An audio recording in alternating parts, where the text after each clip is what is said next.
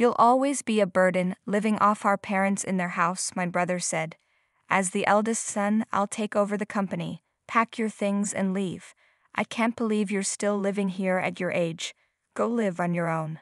My brother and his wife yelled at me after our father passed away. Then his wife threw water on me and laughed.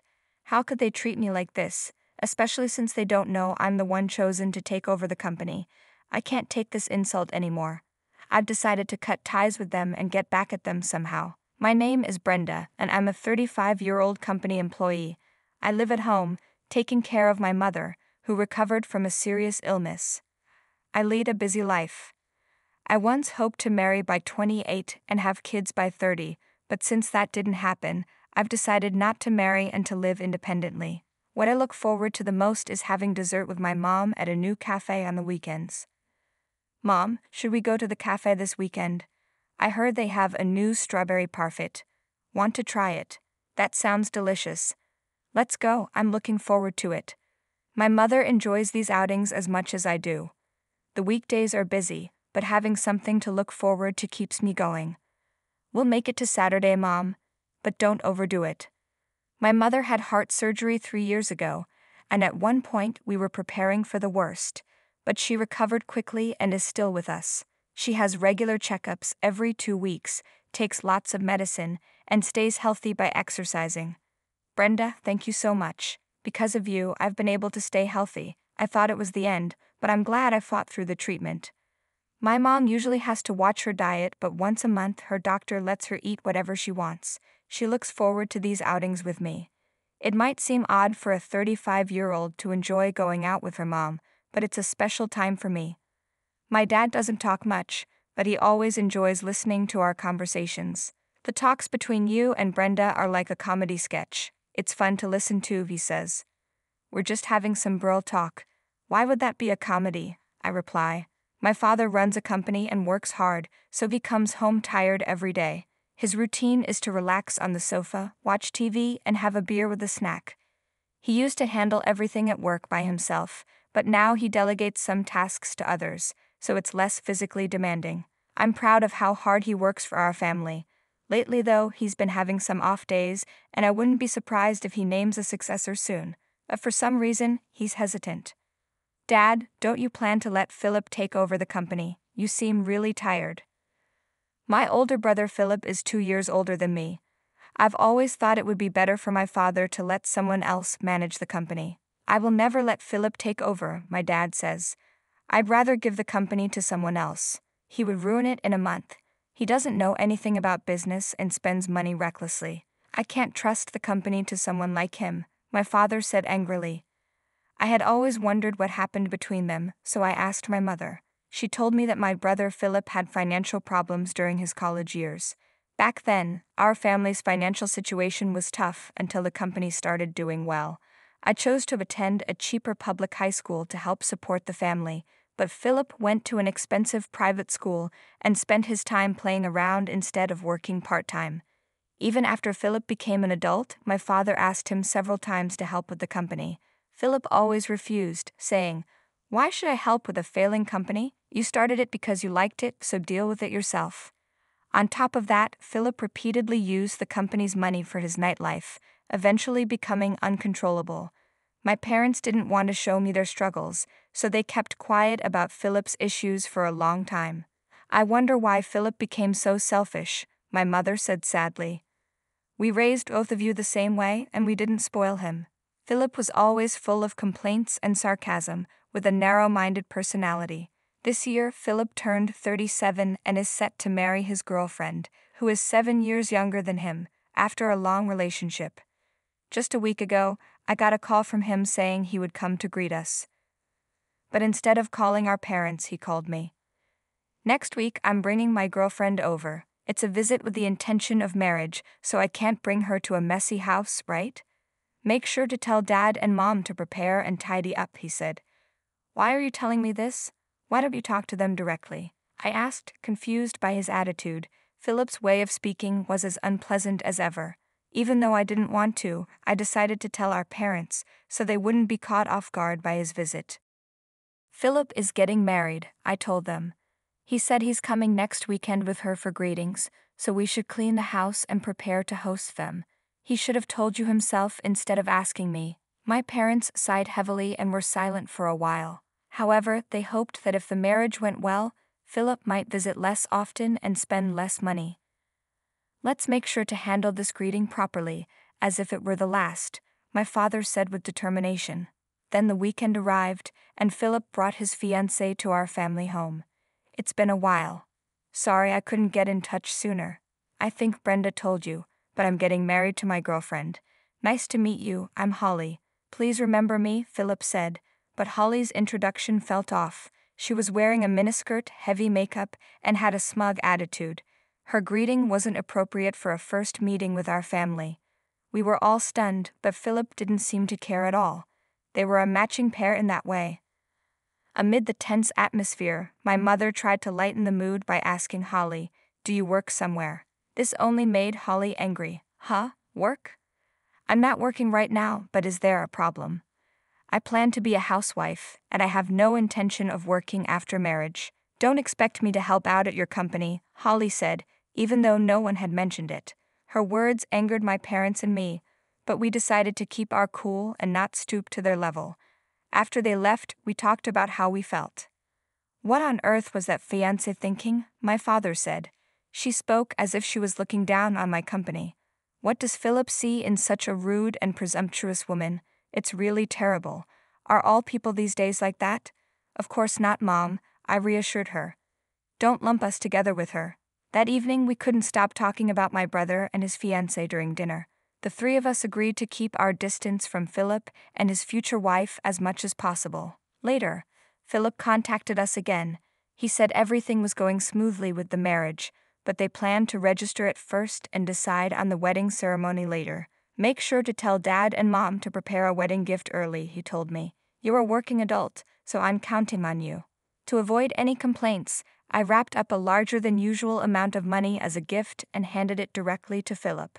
Later, I received a thank you call from Holly, but I could tell she was eating during the conversation. Thank you for the gift. I thought your father's company was about to go out of business, so I'm lucky to have received this money, she said. What? What do you mean by going out of business? I replied, shocked. My father's company had about 30 employees and was doing fine, but Holly just laughed mockingly. Upset by her disrespectful comments, I quickly ended the call. A month later, something unexpected happened. I had taken a day off to take my mother to the hospital, but that morning, our rarely used home phone rang. We were even thinking of canceling the landline, so the sudden ring startled me. Hello, I answered.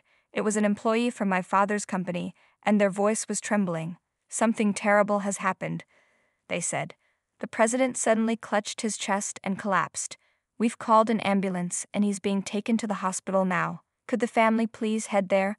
My mother, who was getting ready for her checkup, saw me pale with the phone in my hand and immediately understood something was wrong. Brenda, what happened? Is everything okay? Dad collapsed and has been taken to the hospital by ambulance. We need to hurry, Mom. We decided to take a taxi to the hospital. On the way, we were overwhelmed with anxiety but kept praying for my father's safety. When we arrived at the hospital and rushed to the reception, we gave my father's name and were immediately directed to the emergency department. A stern-faced nurse soon arrived and said, "Please come this way." She led us to a hospital room. With trembling hands, I opened the door and saw my father lying there. He had already passed away. My mother and I stood in stunned silence as the doctor explained what had happened. When the ambulance arrived, he was in cardiac arrest. We tried our best to resuscitate him, but he never regained consciousness. I'm very sorry. My father had suffered an acute myocardial infarction, and nothing more could have been done. The suddenness of it all made it hard to accept, but seeing my father's peaceful face, I remembered how he had worked tirelessly for us every day. It felt like he might finally be able to rest, which brought me some comfort. I had informed my brother about the situation on our way to the hospital.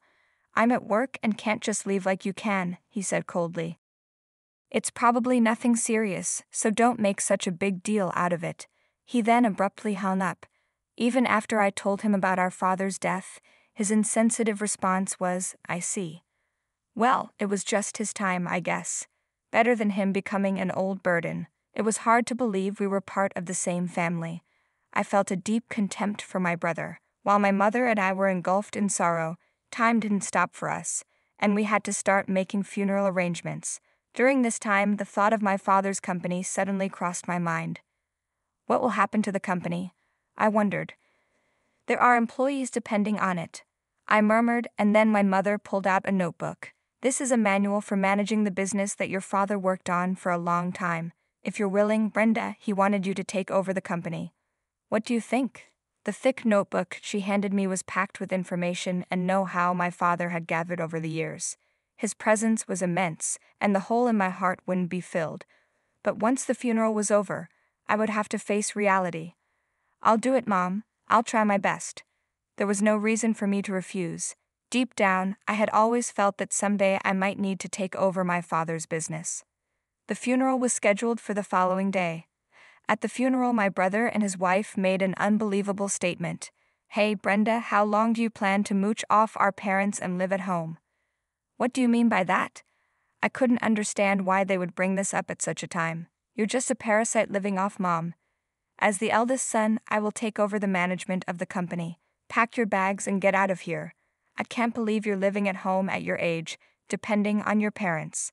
Live a more independent life. His wife then threw water in my face from a glass and laughed loudly. I couldn't take it anymore. There was no reason for me to be insulted so unreasonably. I vowed to cut ties with these two and retaliate against them by any means necessary. Fine, I'll leave this house. When I declared my decision to leave, they were unnaturally pleased. Now Dad's company and the house will be mine. Plus, if we live with Mom, we can manage her pension. That's right, Philip. What a great idea. We'll be rich, and if you're the president, I'll be the president's wife. Doesn't that sound wonderful? They were gleefully discussing their future. To maximize their discomfort, I decided to keep the fact that I would be taking over the company hidden until after the funeral. Revealing it now would ruin everything. Pretending to be upset, I packed my bags and left the house as they had demanded. During the funeral, Philip pompously told my father's employees, "From now on, as the eldest son, I will be taking over the company. Please support me." Even as everyone was mourning my father's passing, Philip continued with such remarks, completely ignoring the mood of the gathering. "He's hopeless," my mother sighed, dismayed. Only my foolish brother and his wife remained unaware of the entire truth. Even after the funeral ended smoothly, the busy days continued with various administrative tasks. During this time, I noticed over 100 missed calls and messages left on my answering machine from my brother. I decided to answer the next call. "Hey, what the hell did you do?" When I went to Dad's company, they told me the next president is his daughter. I haven't heard anything about this. I am the president. I've even quit my job at the other company. My brother ranted in anger, his statements disjointed, showing he didn't understand the situation he was in. He had excitedly gone to the company to introduce himself as the new president, only to be coldly received and ignored by all employees. How could Dad leave his precious company to someone like you who only thinks about himself? And I heard you and your wife are deep in gambling debts. What? How do you know that? I haven't told anyone. When I resigned from my previous job, I had mentioned taking over my father's company. When you have a sibling, it's a good idea to do a background check. There's often trouble involving money, my former boss had advised me. At first, I didn't understand what he meant, but just to be safe, I investigated my brother and his wife. The fact that they were swamped in gambling debts came to light. I had you and your wife investigated. How were you planning to repay those mounting debts? Were you planning to use the money Dad left behind? Was that why you wanted to kick me out and move back home? It's shockingly short-sighted. Why? How could this? It turned out that the debts, including those of his wife, had piled up to the point of no return, but I would never allow them to count on Dad's estate. Anyway, it's already decided that I will take over Dad's company. That was his last wish. The lawyer will soon confirm the will, but I don't think there will be a single penny left for you guys. What? That's a lie. Through the phone, I could sense my brother's panic, and I silently celebrated in my heart. Then the call was passed to my sister-in-law, who lashed out at me in anger. "Listen here, your brother is suffering, so as his sister, you should help him. You have no heart. You're the worst."